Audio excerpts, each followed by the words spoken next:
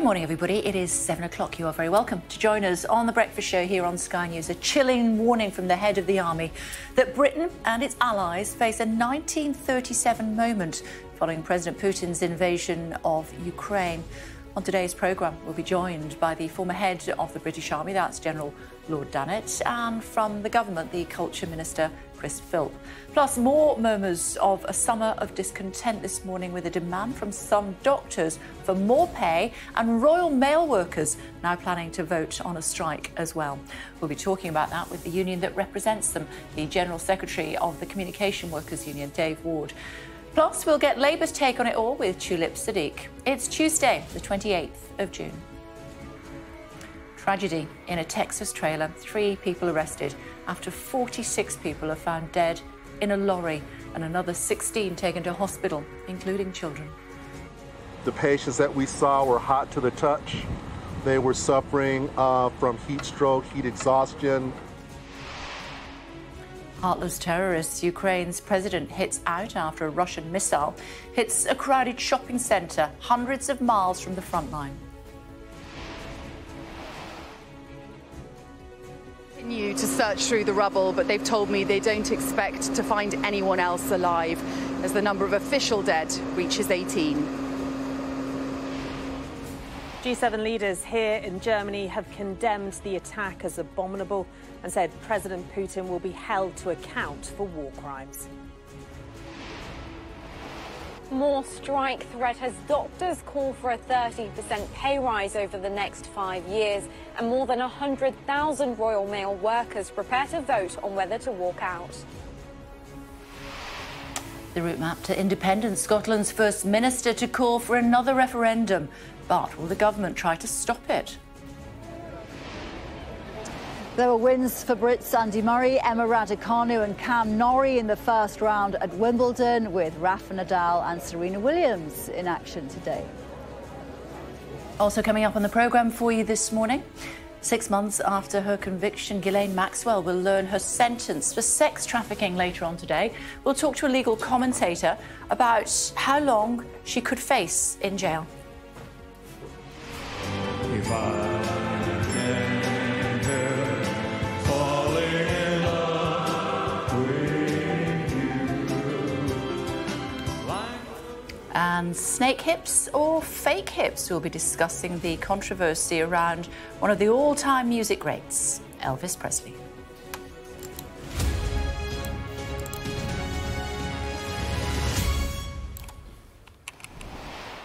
Morning, everybody. We start with the breaking news you're waking up to from overnight. A tragedy in Texas. At least 46 people have been found dead in a lorry trailer. Another 16 have been taken to hospital, including children. 3 people have been arrested. The state governor says it appears to be one of the most deadly recent incidents of suspected human trafficking along the border with Mexico. The truck was found in San Antonio, the second largest city in Texas. It's around 150 miles from the Rio Grande Valley, a major crossing route between the US and Mexico, as our US correspondent Martha Kellner reports. They came presumably in search of brighter beginnings, but this is where so many lives reached such a brutal end. The bodies of 46 suspected migrants found inside this lorry in a remote part of San Antonio. We are dealing with a horrific human tragedy. So I would urge you all to think compassionately and pray for the deceased, the ailing, the families, and we hope that those responsible for putting these people in such humane conditions are prosecuted to the fullest extent of the law. The dozens inside had entered the country illegally. Those who survived were taken to hospital suffering from heat stroke. Temperatures in this part of Texas on Monday were nudging 40 degrees Celsius. The patients that we saw were hot to the touch. They were suffering from heat stroke, heat exhaustion, no signs of water in the vehicle. It was a refrigerated tractor trailer, but there was no visible working AC unit on that rig. Border officials were already on high alert amid record levels of migrant crossings from Mexico. The tragedy already being politicised. Texas Governor Greg Abbott tweeting, "These deaths are on Biden. They're a result of his deadly open border policies. They show the deadly consequences of his refusal to enforce the law." This is, it appears, one of the worst instances of migrant death in the US in recent years. An astonishing loss in horrific circumstances. Martha Kellner, Sky News. We'll be updating you on what's happening in Ukraine in just a moment. But first, Heathrow Airport must reduce its passenger charges amid a spike in demand for travel. That's according to the aviation regulator. They have announced that within the last few moments, talking about the Civil Aviation Authority, of course, saying the cap on the West London Airport's average charge per passenger will fall from £30.19 today to £26.31. Follows a bitter dispute between the airport and the airlines about what the level should be. The CAA have had enough and they've said, nope, it cannot be what you expect it to be. And as a result, the charge per passenger will fall by 2026. Now, as promised, let's update you on what's happening as far as the situation in Ukraine is concerned. At least 16 people have been killed, dozens injured after a Russian missile strike on a busy shopping centre in the Ukrainian city of Kremenchuk, hundreds of miles from the front line. Ukraine's President Vladimir Zelensky has said, fortunately, many people were able to get out from the shopping centre, but he also had this to say. Fortunately, as far as we know at this time, many people managed to get out. They managed to get out. But there were still people inside. Workers, some visitors. Only completely heartless terrorists who should have no place on Earth can strike missiles at such an object. And this is not a mistaken hit by missiles. This is a calculated Russian strike at this shopping centre. Sally is in Kremenchuk for us this morning. Hi, Sally. The latest we're hearing there from the President is he sees this as an act of terror.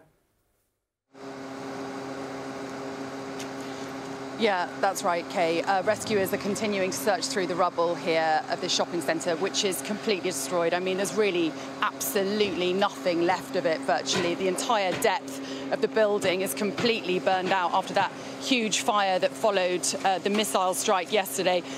And rescuers have been working through the night, clearing debris to see if they can recover anyone trapped underneath. I spoke to one of the rescuers a little earlier, and she said that they're not hopeful of finding anyone alive at this stage, and that in fact they have found human remains. So it's very hard for them to get a clear idea of exactly how many people died. But the official figure that we've been given from the regional governor is 18 so far, and a local police station not far from here is collecting DNA from relatives who've reported loved ones missing since this attack yesterday. Now, we understand around half of this area have been cleared so far.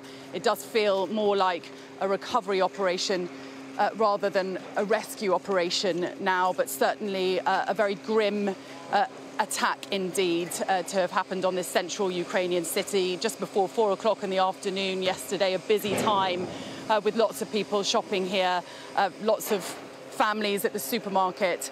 And of course, this is just the latest in a run of attacks on civilian targets. The Russians claim they're not targeting civilian areas, but certainly these attacks continue to happen. OK, thank you, Sally. Thank you. Chris Philp, Minister for Technology and the Digital Economy, is with us. What are we going to do about this? Well, I think the attacks that Russia is carrying out on civilian targets, clearly deliberately, are just sickening and appalling. We saw the attack just there on a shopping centre yesterday, but it's not a one-off. We've seen them over the last 3 months attacking children's hospitals. We've seen them attacking maternity wings. We've seen them bombing flats. There is apparently no end to the barbarity of Putin's, frankly, criminal regime in the way that they're not only invading a free sovereign country, but apparently intentionally, deliberately killing and targeting civilians as well. I think it was good we saw at the G7 just a couple of days ago, those G7 leaders, including President Macron, following his meeting with our Prime Minister, stating their resolve to stay with Ukraine. I think it's essential we stay with Ukraine throughout this invasion. We do everything we can to support them.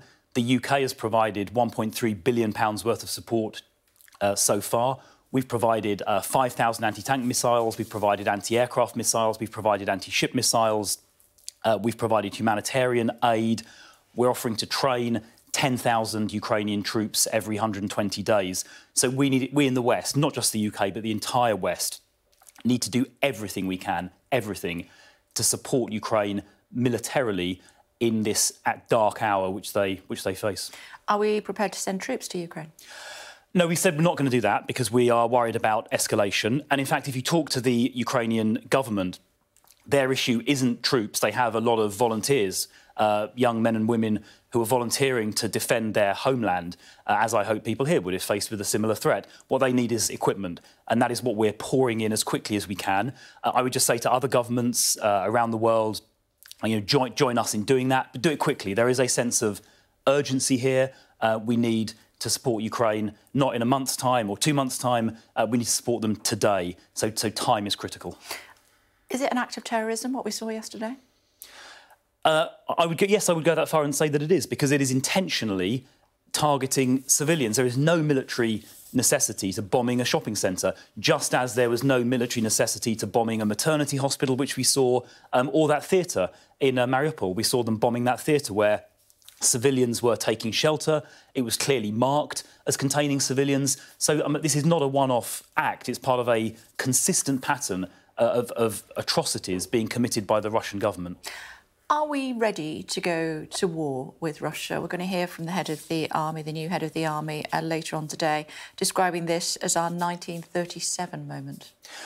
Well, I think that refers to the fact we need to do everything we can to support Ukraine. We don't want to see an escalation into a wider conflict. I think Russia would be literally insane to attempt to do that, because NATO is a far larger and a far stronger bloc. We've seen the Russians have been, unable to make significant progress in Ukraine, right? They tried to take Kiev and they were unable to do so. So Russia would be sort of mad to try and take on NATO. We don't think they'll do that. We don't think they should do that. We certainly don't want to see that happen.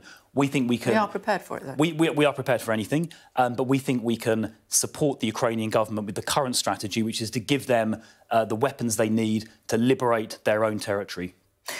Are we prepared for it, though? Because the impression that we're getting is that we have something like 40,000 war-ready troops at the moment. That is going to be significantly increased, not just in the UK, to 300,000. But that's going to take time. That's right. Well, there's obviously a NATO summit going on, and I think the commitment of NATO nations to protecting the territorial integrity of NATO countries, particularly on that eastern flank, the flank that faces Russia, is clearly more important today than it ever has been before. And I think the uplift in troops that you just mentioned, the troops who are ready to be deployed, is a signal of the serious commitment that NATO collectively has to defending all of NATO's member states, including those states on the eastern flank. What are we going to do about Putin? If this is an act of terror, then that makes him the arch-terrorist. We could never, ever do business with him again.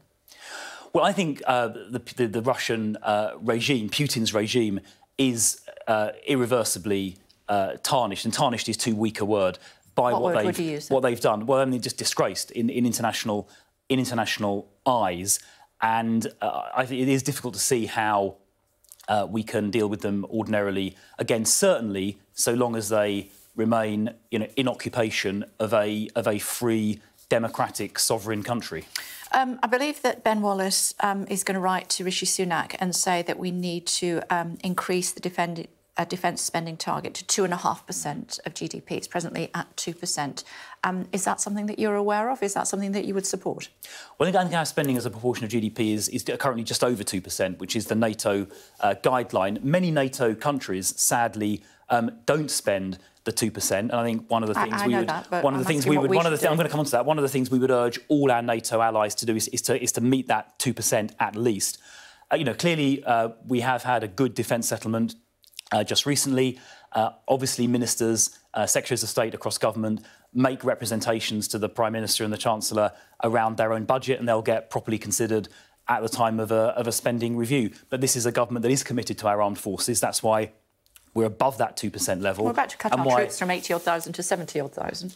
Well, I mean, you look at the way that modern warfare is conducted and make sure that the money is being spent most effectively. I made the point already in relation to Ukraine that what they've said is most important are the systems, the weapon systems that are needed to fight, as well as sure, troops. I understand that, Minister, but, you know, we're again going to hear from the head of the armed services who will tell us that cybersecurity doesn't get you across the river. That's right. I mean, the truth is you need both. You need the cybersecurity measures, you need the advanced weapon systems. The impact of drones in the Ukraine conflict has been, I think, far greater than anyone would have anticipated, and you need boots on the ground. The truth is, in a modern theatre, you need all of those things. OK, talk to me about Indy Ref 2. Nicola Sturgeon says it's going to go ahead, whatever the British government thinks. Well, that isn't how the law works. Referenda and constitutional matters are reserved. We had a referendum in 2014. The Scottish people delivered their verdict by a fairly clear 10-point margin. Nicola Sturgeon at the time and her then mentor, Alex Salmond, said very clearly to the Scottish people this was going to be a once-in-a-generation referendum. It was only a few years ago. That's not once in a generation. I think Nicola Sturgeon should respect the will of the Scottish people that was expressed so clearly in that referendum, it's not once in a generation, respect the will of the people in that referendum and focus on the key issues that matter. There was an opinion poll published by YouGov just a few weeks ago showing that only 28% of Scottish people wanted a referendum this year or next. The vast majority did not. And in fact, when they were asked to rank the important issues facing Scotland, another independence referendum was rated 7th, backed by mentioned only by 16%. I mean, if that's the case, if you think that the Scottish people are not up for it, let them have the referendum. Well, they're not up for having a referendum, right? 28% of people, only 28% of people, said they wanted a referendum this year or next. There are more important issues facing the country and facing Scotland, issues to do with the economy. In Scotland, top issues with the economy, health and education. Those are the issues, frankly, that both the UK government and actually the Scottish government, because health and education are completely devolved to the Scottish government, they should be focusing on those issues. You know, Scotland has the highest rate of drug-related deaths in Europe. Those are the things Nicola Sturgeon should be focusing on, not rerunning a referendum that we had just a few years ago and which she told us was a once-in-a-generation referendum. She ought to respect the will of the Scottish people. Sounds like you're telling her how to do her job. I'm telling her just to respect the result of a democratic referendum, just as, you know, we respected the result of the Brexit referendum. You know, democracy only works if you respect the result of the vote you have. OK. You've got quite a lot on your plate as far as the UK government is concerned. Strikes by rail workers, airport workers, postal workers are looking at it, teachers are looking at it, barristers are on strike. How are you going to fend off this summer of discontent?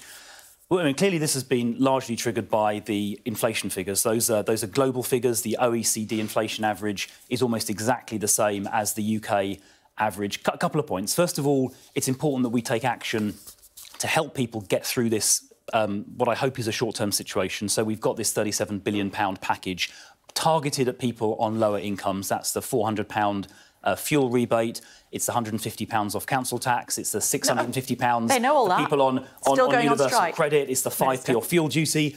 So we're doing a lot to help people get through this crisis. Not enough, says the unions. Well, particularly people on lower incomes. Look, we're expecting this to be a transitory phenomenon. It's driven by things like the Ukraine crisis, like the COVID situation in China, the supply chain issues, those kind of things. So we're expecting this to be something which is transitory.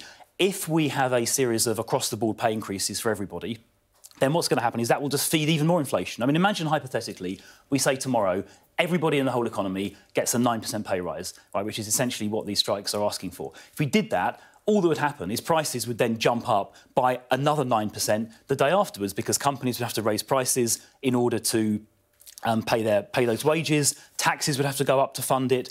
And to the extent there was excess money floating around in the system, that would drive inflation. So an across-the-board pay increase tomorrow is for everybody, is not how you beat inflation. We sort of tried that in the 1970s, and you just get into a deathly spiral of wage increases driving more inflation. It's like a dog chasing its tail.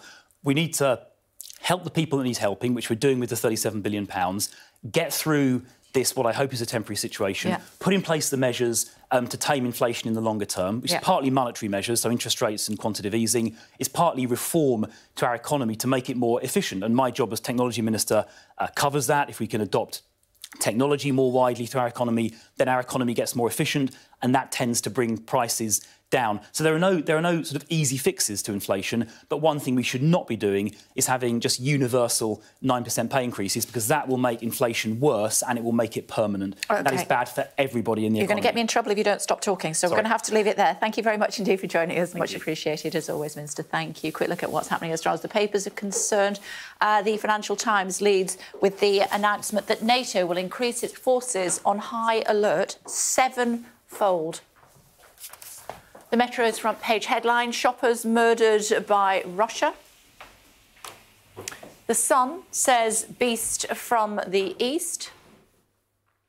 That's also the lead in the Times. Boris Johnson has described the shopping centre missile strike attack in Ukraine as appalling, according to the Daily Express. And the lead in the Telegraph as well. Western leaders at the G7 summit in Germany have described the attack on the Ukrainian shopping centre as abominable and said Russia's President Putin will be held to account for war crimes. Let's get more on that, should we? Siobhan standing by at the summit's host town in Bavaria this morning. Hello to you, Siobhan. I think actually the British Prime Minister also referred to it as stupid.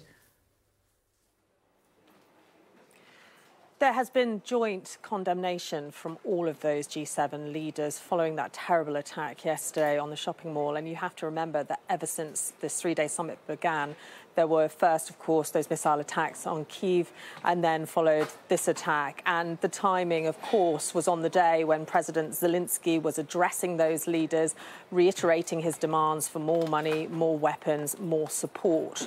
And the leaders, as you say, have issued this statement saying that it was an abominable attack, that indiscriminate attacks on civilians are war crimes, and that President Putin will be held to account. Now, Boris Johnson has spoken about this as well. He says it's shown the depths of the cruelty of the Russian leader, but also saying that it has strengthened the resolve of those G7 leaders. And we're expecting a final statement this morning, wrapping up this conference.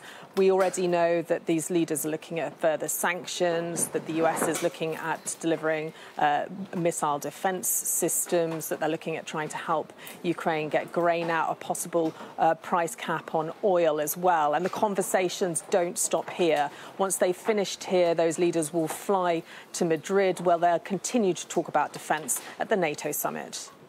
OK, Siobhan, thank you. Thanks so much.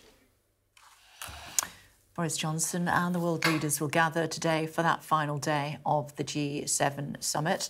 Here are the G7 leaders showing a united front.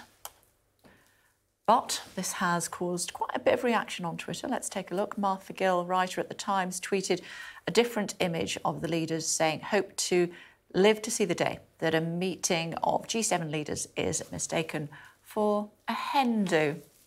Let me know your reaction by tweet. You can tweet me directly if you would like to, at @Burley. Still to come on the programme. Later this hour, speaking to the NATO former Deputy Assistant Secretary-General for Emerging Security Challenges, that's Dr Jamie Shea. Shortly after 8, speaking to the Shadow Treasury Minister, Tulip Siddiq, as the Labour Party criticises the government's response to Britain's backlogs. And as the new head of the Armoury prepares to say Britain must be ready to act to stop the spread of war in Europe, I'll speak to the former Chief of the General Staff, that's General Lord Dannatt. To Jordan now, where at least 13 people have been killed after a shipping container filled with chlorine fell while being transported. More than 250 injured in the explosion at the port, goodness me, of Aqaba, with the local health minister saying more casualties may be linked to the leak.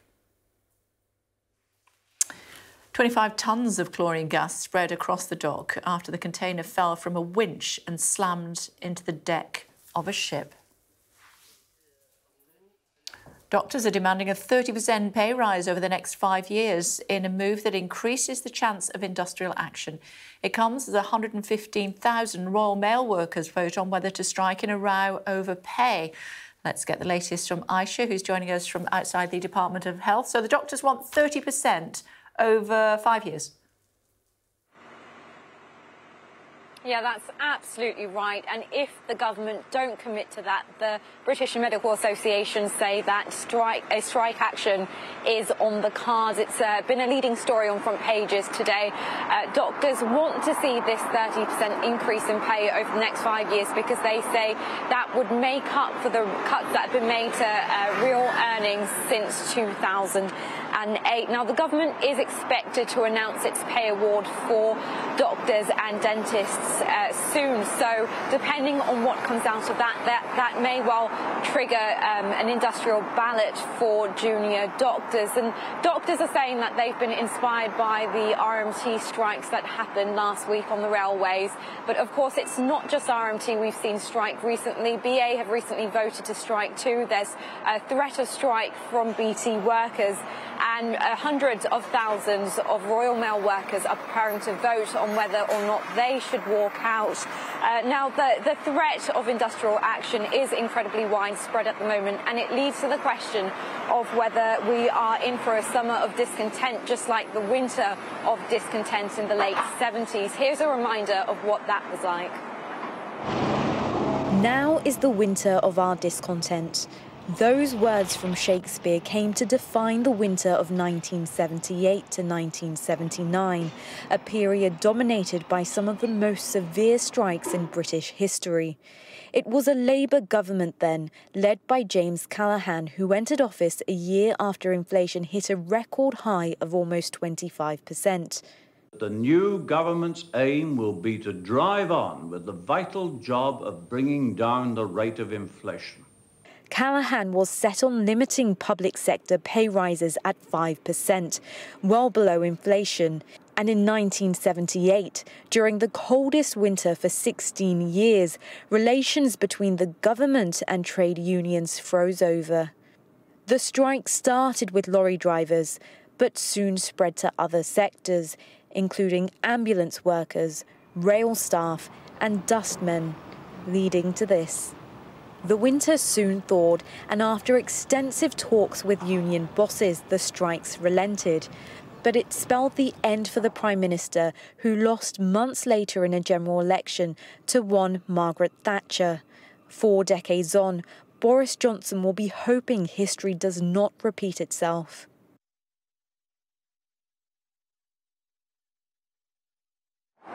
So will we see a summer of discontent? We'll have to wait to see how things pan out for doctors, but across different sectors as well. OK, thanks so much. Thank you. Now, over the last few days, we've seen protests like these coming up across the US following the Supreme Court's decision to overturn a woman's right to have an abortion. Many fear it could be the tip of the iceberg and lead to other rulings being reversed, such as the legislation of same-sex marriage just a few years ago. So to discuss this further, we'll be joined tomorrow by Sir Robert Buckland. He's a Conservative MP and barrister who was also the Solicitor General for England and Wales, to get both his political, legal and personal take on this landmark moment in US politics. That's coming up tomorrow here on the programme. Meantime, today, looking at some of today's other headlines for you. Ghislaine Maxwell is expected to be sentenced in the US today following her conviction on 5 counts of sex trafficking. The 60-year-old was found guilty in December of grooming and recruiting vulnerable underage girls for wealthy paedophile Jeffrey Epstein. At least 3 people have died and a number of others have been injured after a passenger train collided with a lorry in the US on Monday afternoon. The train was travelling from Los Angeles to Chicago when it derailed in rural Missouri with 255 people on board. Britney Spears' ex-husband, Jason Alexander, has appeared at a preliminary hearing charged with felony stalking after he tried to storm her wedding to third husband, Sam Ashgari, earlier this month. The 40-year-old's public defender argued charges should be lessened to a misdemeanour because there was insufficient evidence that Alexander was there to harm the pop star. Boris Johnson's legislation to scrap parts of the Northern Ireland Protocol has cleared its first Commons hurdle. The bill passed by 295 to 221 votes, despite attracting fierce criticism from a number of MPs on the Tory benches, as well as the opposition. Sighs of relief all round this morning after Britain's Andy Murray, Emma Raducanu and Cameron Norrie all made it through to the second round at Wimbledon. Good morning, Jackie.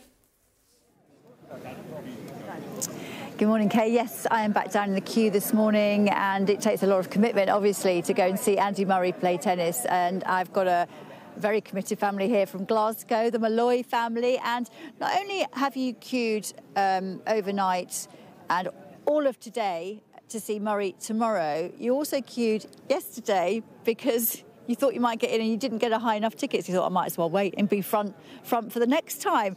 Yeah. How much do you love Andy Murray? We love him. We're so excited to be here. It's Connor's first time getting to see him, so we've waited till he was old enough to be able to come here and camp, and this year's the year. He's got through and we're so excited. And what did you think of him yesterday? And did you manage to watch a bit of Emma as well? And what did you think of her? Oh, I think she's really, she's really calm as a player. She controls the ball really well. I think she could really progress as a tennis player. She could do really And what about Andy with his metal hip? What about his game yesterday? He moved so well. I was really surprised when I was watching how well he moved around the court, and the fact that he had an injury and things like that. It's just crazy how good he was. I was surprised, to be honest. That'll be you one day, inspirational when you're 35 out there, Connor. Very good player, Connor. What are you going to do all day? I mean, how do you kill the time? My plan is to sleep, but he's got other plans.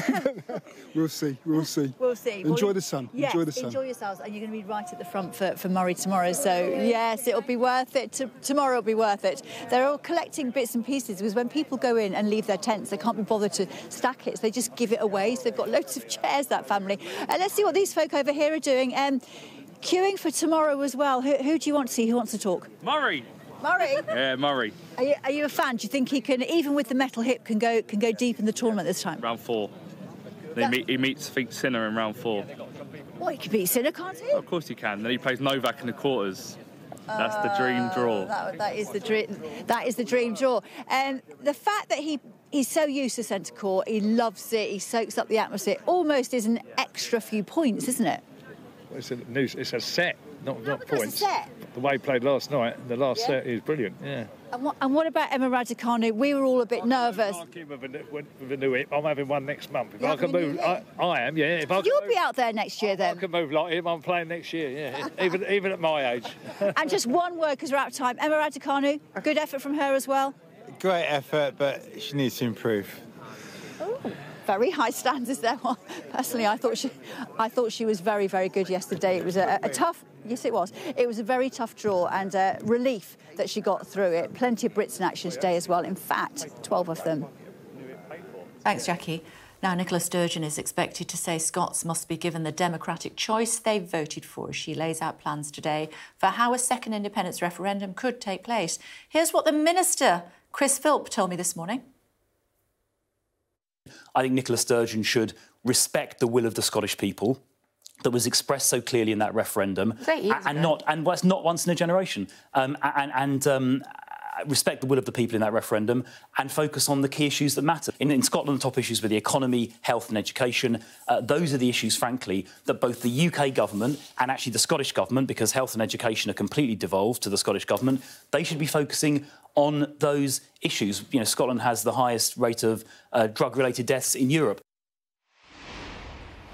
Joining us now is SNP's Fiona Hyslop. Hello to you, Ms Hyslop. Thank you for joining us on the programme. Concentrate on the issues that you've got in your front yard rather than an Indie Ref 2.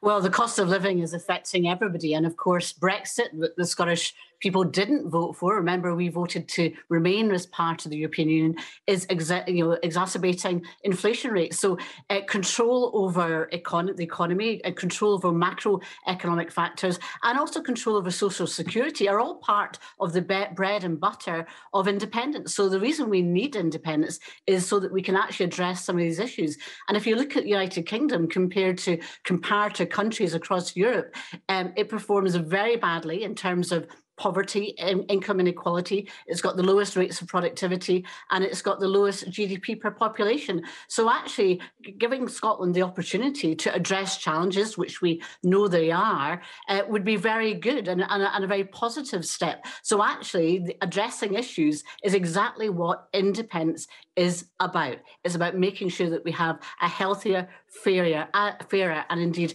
happier country. Yeah, but it's not going to happen, is it? Because you need permission from UK government. We need permission from the people of Scotland, and we got that permission in 2021 in the Scottish elections. Indeed, the leader of the Conservatives himself, Douglas Ross in Scotland, said if you vote SNP at the Scottish Parliament elections, you're voting to have a referendum on independence. And guess what? The people of Scotland said yes. So we are respecting democracy. We are respecting the will of the people of Scotland because they voted quite clearly in a manifesto, an election that was very, very clear that what would happen if an SNP government was elected, that we would have an independence referendum. And that's about democracy and choice. We will have a lawful referendum. We respect the rule of law. We think that's really important. And that, of course, comes the day after a former Prime Minister actually accused the current UK government of breaking international law. So we are the respecters of democracy and we are the respecters of the rule of law. That may be the case, but you still need permission from the UK government. Well, the ideal situation is one where we have agreement between the UK government and the Scottish government. It's not the only way forward, and we expect to hear from the First Minister later today what her plans are in the absence of that. But remember, this is about politics, and I think the Scottish Conservatives, the UK Conservatives, must look very, very hard at a leader that continually stands his face against the will of the people of Scotland. And if they were so confident about their position, why don't they put it to the people of Scotland? Circumstances have changed completely since 2014, and we have businesses in Scotland who want to have access to the biggest single market in the world with the European Union single market and have the opportunity to trade there. Why are they denying the people of Scotland, the businesses of Scotland, the opportunity to be successful? Yeah, without Section 30, any referendum would not be legally binding, and even with Section 30, a referendum is not legally binding. So any referendum that is held, including, for example, the Brexit referendum, is one where, because there is no constitution in the United Kingdom, it would be a part of that negotiation going forward in terms of the type, the form, and indeed the discussions on negotiations and independence. That would follow from a referendum, and that is the responsibility of the UK government.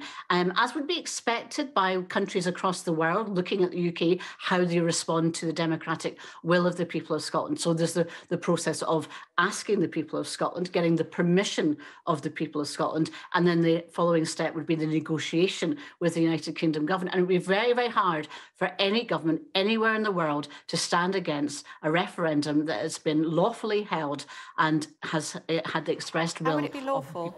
How could it be lawfully held if you need to get permission from the British government under Section 30?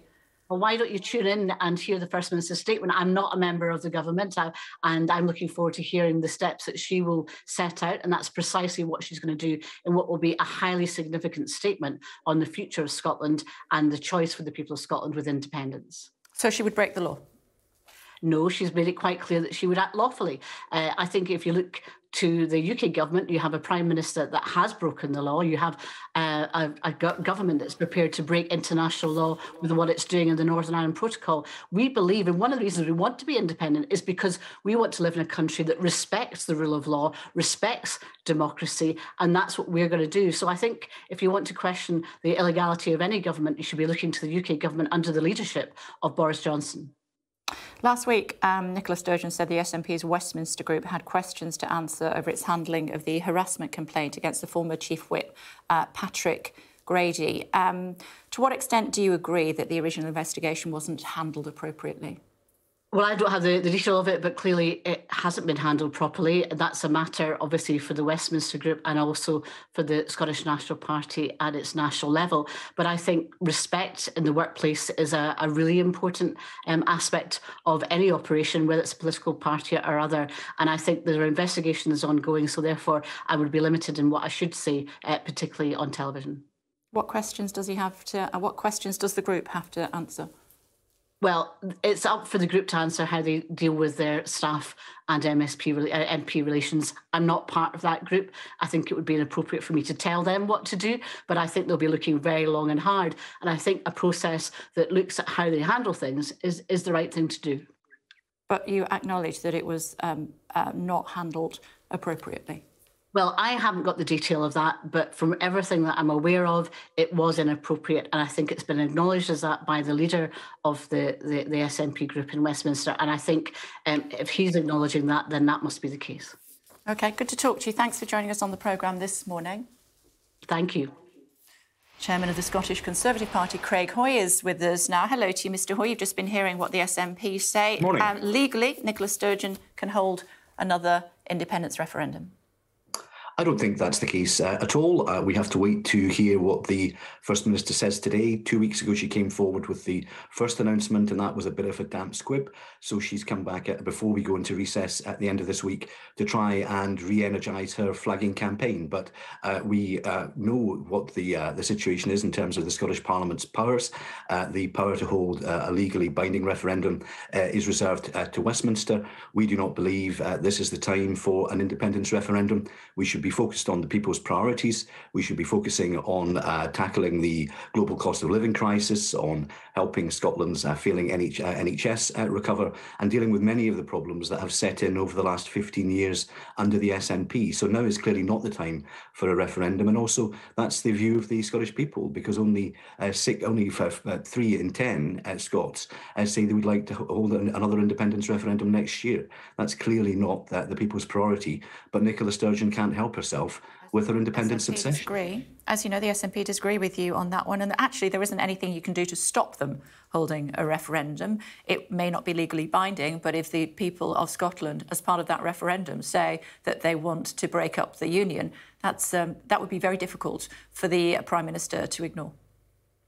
Look, we're getting into a very interesting territory here if the SNP are proposing to hold some form of consultative or wildcat or illegal referendum. It's quite clear that the Scottish people don't want another independence referendum next year. Let's wait and see what the First Minister says this afternoon. It's not for me to write her plan B. We don't want another independence referendum. We're on the side of the majority of Scots on that. So it's now down to the First Minister and the SNP to set out what it is they're planning. But some kind of gimmick fake referendum, I think, would bomb with the Scottish people.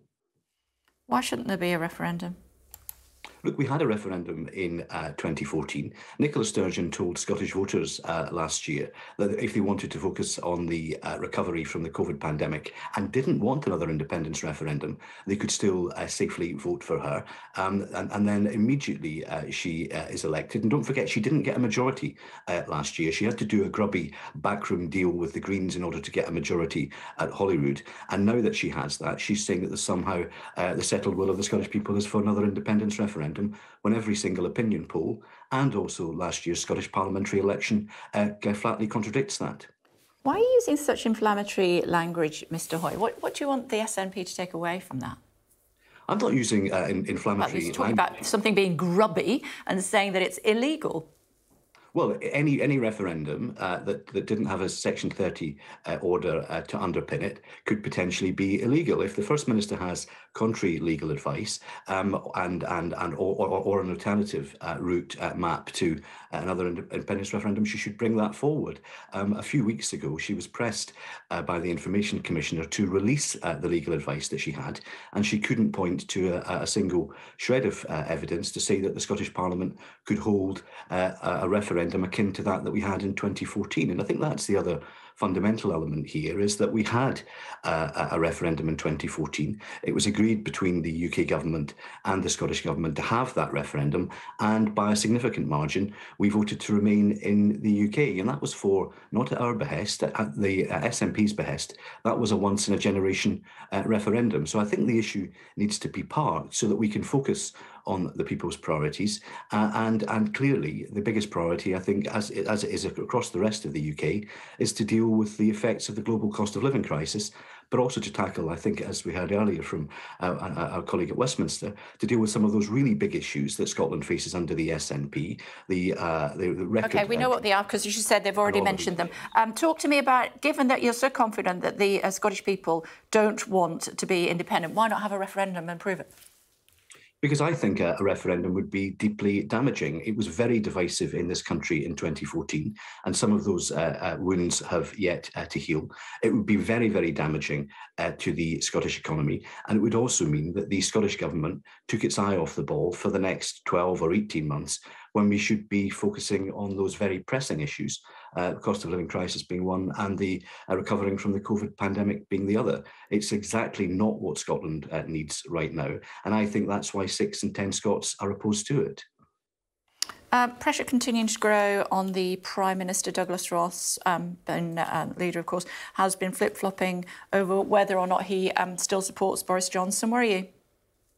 I think Douglas Ross has been perfectly clear. He set out at the beginning of the year his conditions as to whether he could or couldn't support the Prime Minister. I'm the chairman of the Conservative Party. I'm not prepared, here in Scotland, I'm not prepared to provide a running commentary on it, but I did see what my colleague Oliver Dowden said last week. I think the Prime Minister, the Cabinet and colleagues at Westminster need to reflect on where we are, because those were two deeply disappointing by-election results last week. But it will be for colleagues at Westminster to determine what happens next. Yeah. Do you support the Prime Minister? I support the Prime Minister to get on with the job of governing the UK. I and many of my colleagues have expressed significant disquiet about the events that we've seen coming out of Downing Street. And as I say, there is a period of reflection ahead. I think the Prime Minister should be reflecting on those results as well. But I'm not going to provide a running commentary day by day in relation to that. Clearly, Douglas Ross set out his position. I understand that. Is he still the best man for the job?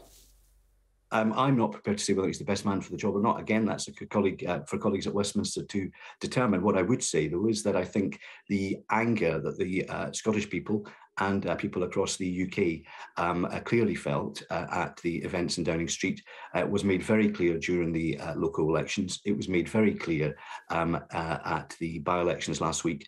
And I think there is a need for number 10 for the Prime Minister, for colleagues at Westminster to reflect upon that. We must leave it there. Good to talk to you. Thank you. Thank you. Tamara's here. Morning. Morning, Kay. Well, yes, Nicola Sturgeon will be setting out to members of the Scottish Parliament this afternoon what her case is for a second independence referendum and how she's going to do it in a way that would be legal. We know that she has been setting out her campaign for this second referendum after she and the former leader Alex Salmond said the last one 8 years ago was a once-in-a-generation, once-in-a-lifetime referendum, as the Scottish Conservatives often point out. They'll need to find a way to do it legally, given that Boris Johnson and his predecessors as Prime Minister have refused to allow them to have a second independence referendum. There's some suggestions that she's found a legal wheeze around it by asking a different question, like whether the Scottish people would give her a mandate to explore the issue of independence. There may be a way to do it in a way that is advisory but would put pressure on the UK government. This is what we'll hear from her this afternoon, but certainly she's been under pressure since the Holyrood elections about a year ago, when the SNP, together with the Green Party, also pro-independence, had a majority in the Scottish Parliament, to set out how she is going to make this happen. But what's so interesting is that since that referendum, which we both covered back in 2014, really the polls about how people feel about independence in Scotland haven't really moved. You've had 23 polls in the last year, of which 3 have had a slight majority for independence. Most of them have had a majority for the union. So, yes, she's going to be setting out how she's going to make this happen. But is there masses of appetite in Scotland for a second independence referendum that there wasn't before? The polls don't suggest that it's moved very much. OK, thanks very much for now. Tomorrow's Take at 9 o'clock. Looking forward to it. Thanks so much indeed.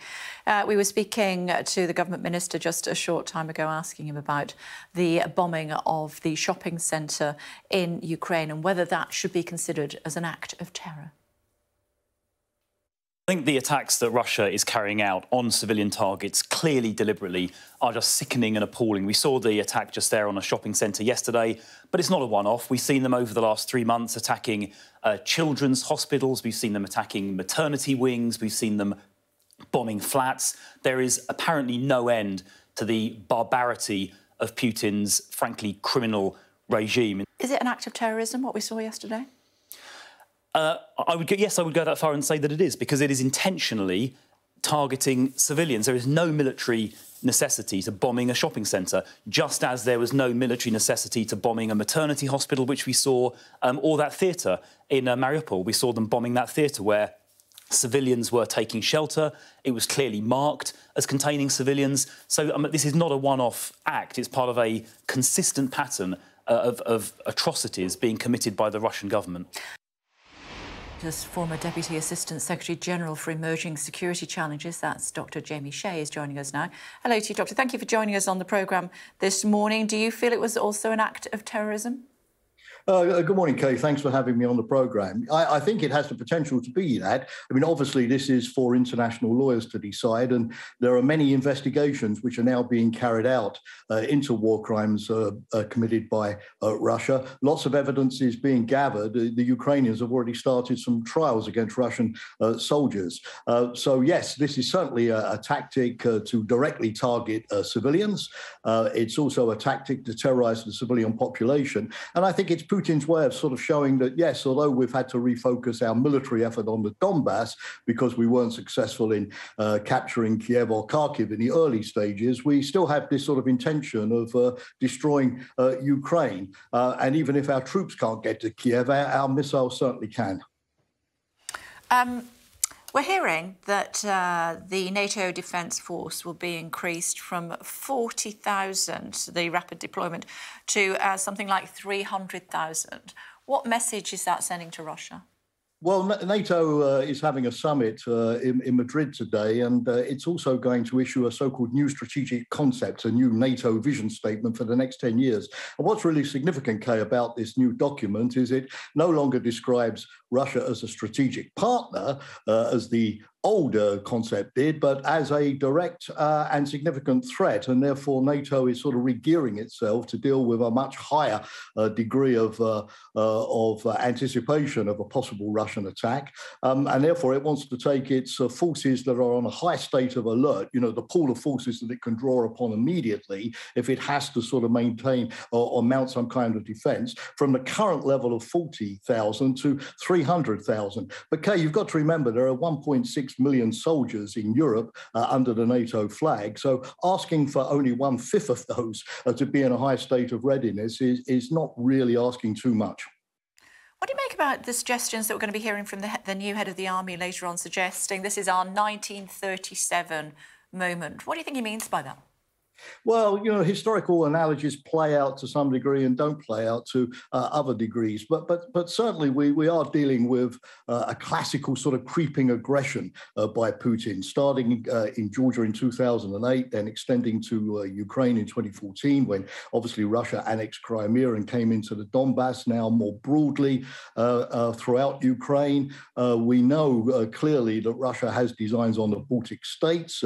Putin compared himself to Peter the Great, the Tsar who expanded the Russian Empire, particularly in the Baltics, just a couple of days ago. So whether the Hitler analogy of not giving in to threats, not obviously giving in to appeasement, being prepared to draw a line in the sand, whether that analogy applies, I'll leave that to the historians. But clearly, you've got to say that a Russian threat against NATO, which was extremely low probability before the February the 24th, has now become much higher probability, not inevitable, but higher probability. And NATO therefore has to take its deterrence from a rather sort of minimal level to much greater war-fighting rapid reaction level, much more focused on the borders, not conceding any territory. And that's the reason behind this increase from 40,000 to 300,000 troops that would be a fairly high state of readiness to move quickly. Russia threat to NATO, what does that look like? Well, at the moment, it takes diverse forms. For example, we've seen Lithuania, which just a couple of days ago bravely imposed EU sanctions by blocking steel imports from Russia into Kaliningrad across its territory. We've seen Lithuania yesterday being the victim of quite major cyber attacks against its government department. So it can take that form. NATO calls this hybrid warfare. It can be, interfering in elections, as in the United States a few years ago. It can be selected assassinations using highly dangerous toxic weapons, as we in the UK experienced in Salisbury a few years ago. So Russia has a whole sort of toolbox of different forms, short of course, an outright military aggression. But Putin is somebody who obviously believes in the use of force to dictate political outcomes. And you cannot exclude that could spill over from the Ukrainian conflict onto NATO territory. So NATO also has to have a sort of toolbox from low to high to be able to deal with that level of the Russian threat. And by the way, and particularly as the NATO summit is meeting in Madrid, there's also going to be a look at what Russia is up to in Africa, across the Mediterranean, where its Wagner mercenaries have been very active indeed in trying to sort of curtail Western influence in places like Mali, the Central African Republic, Libya, Syria, of course, and so on. So it's multidimensional. It takes different forms, and NATO has to have a sophisticated approach to be able to respond in the appropriate way. Fascinating stuff, Doctor. Thank you very much indeed for joining us. Thank you. Thank you. Thank you. Just before we let you go this hour, when you own a small pub in Somerset, you never know who might pop in. What's your name again? Hannah. Jeremy. You're getting married in a minute? No, 28th of August. Oh, yeah, I mean, but he is doing the food. Figurative minute. And that's Alfie's piano.